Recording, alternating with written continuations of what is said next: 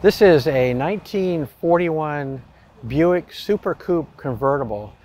Buick's production was over 12,000 of these cars that was built, and actually it was considered a sports car back in the day, and has great performance, great lines, and was high quality back in 1941. Absolutely a wonderful driving automobile. Now, one of the things that's very special about this car is, number one, is the hood. It's a two-way hood. So it opens up this way to work on this side, and then you can also put it down and open it up on the other side to work on the other side of the engine, which is neat. This is a 248 overhead valve straight 8 engine, which has incredible power, 125 horsepower with the 2 carburetors on it. It can really get up and go. And once again, back in the day, this is one of the most powerful cars that was being built by General Motors. Competed very handily with Cadillac, but you know what? This outsold Cadillac because of the horsepower and the carburation. So if you wanted to have a sports car, cruise with the top down, this was the car to have. The car came in a multitude of colors. This personally is probably one of my favorite colors. It's called Sequoia Cream. It has a ruby red leather interior. Very simple, but also very, very comfortable to drive in. Has every option available, from the electric clock, which still works, the radio, which still works, vacuum operated windshield wipers and defroster, and your standard gauges. Factory installed turn signals were right here. The first year for cars was 1940. So you could turn the signal, but also shift. As this has 3 on the tree, this is your gear shift. They put the gear shift here so you could sit 3 people across the front.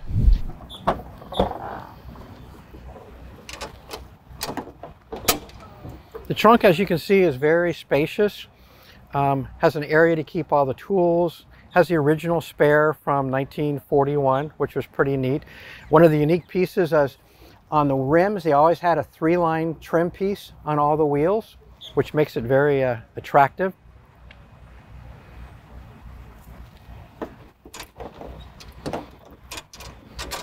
This is interesting. Buick did a lot of things to push safety in 1940 and 1941. In 1940, actually each one of these would light up. If you're turning to the right, that would flash. You're turning to the left, that would flash. In 1941, they changed it. So actually the lens down here has an arrow in it.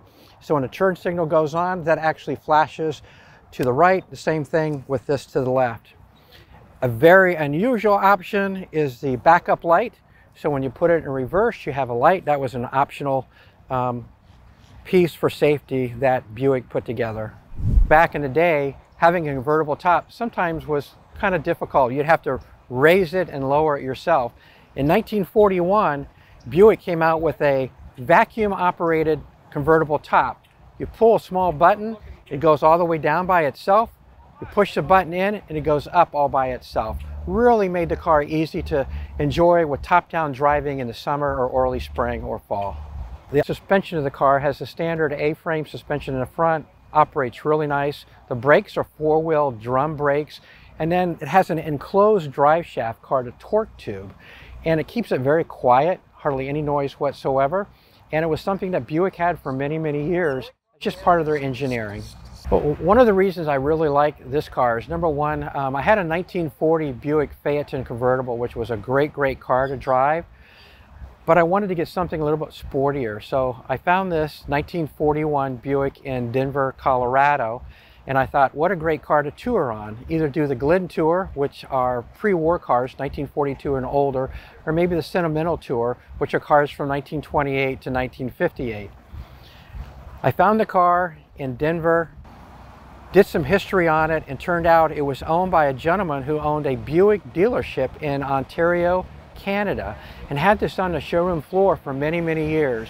He took it off the showroom floor, had it spruced up, repainted in 1995, took it to a Concours Elegante show, then after that enjoyed it and drove it. Unfortunately, in 2019, he went into a nursing home and the family decided to sell it, and that's how I came across the car, through an auction, and the prior owner, Scott, had it. So I'm actually the 3rd owner of the car, and it is just going to turn, probably at the end of the day, 29,000 miles. And I'm able to document the history all the way back to the owners with pictures of the car and the owners.